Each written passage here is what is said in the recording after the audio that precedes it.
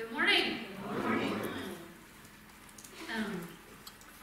Karen O'Connor is an award-winning children and Christian writer and speaker, and she lives in Watsonville, California. And I found this article in one of the Montgomery books that are free that you see at the doctor's office or school or whatever, and I thought, how fitting a message for Thanksgiving. It's called the Blessing Basket, a family tradition for Thanksgiving and all year long. Daddy, I know what I want to put in our blessing basket, said 6-year-old Dina as her father walked in from the office. I got to be line leader at school today. We can thank God for that. This scene occurred at Pastor Mike's home, not our Mike. He and his family had begun keeping track of their daily blessings by writing them down on slips of paper and accumulating them in a large basket placed on the dining room table. Pastor Mike shared his story with Karen, and she was so excited about it. She said that the family custom of keeping a blessing basket was something that she and her husband had decided to do, and they had included this practice in their family and had shared the practice with some friends.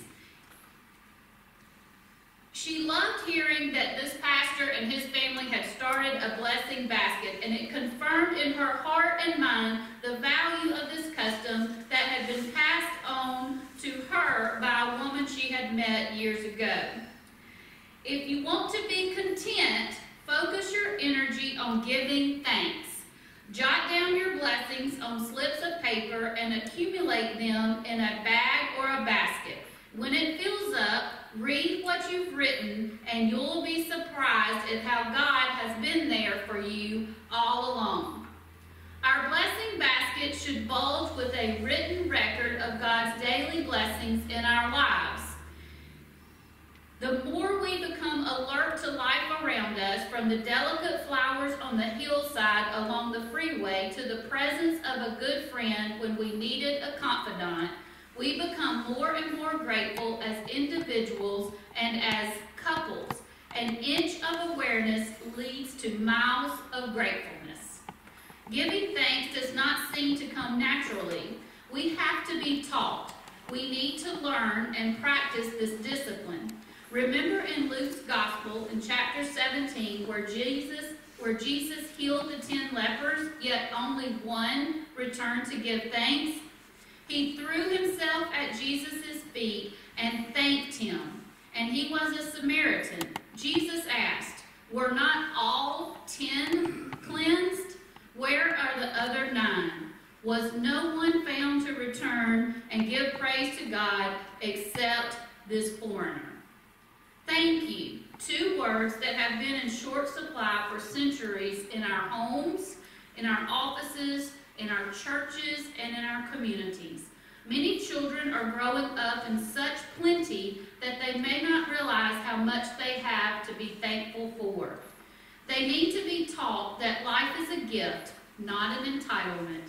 And the more we all begin to view our lives through the lens of gratitude, the more humility and joy we experience.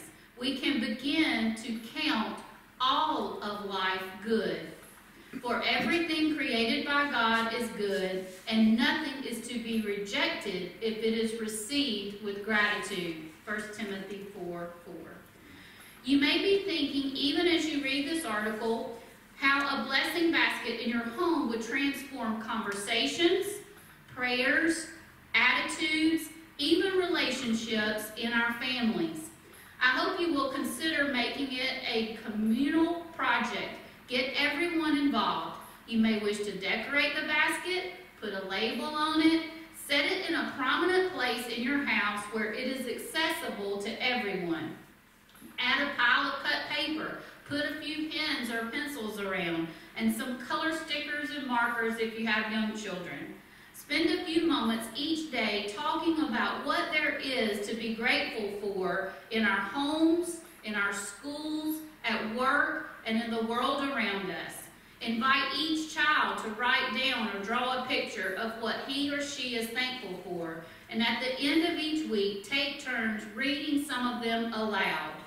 You can bless others as well by giving blessing baskets as gifts, sharing this tradition with other people, and encouraging them to do the same. Even if you don't have a blessing basket, just remembering each day what we have to be grateful for can transform our lives and our families.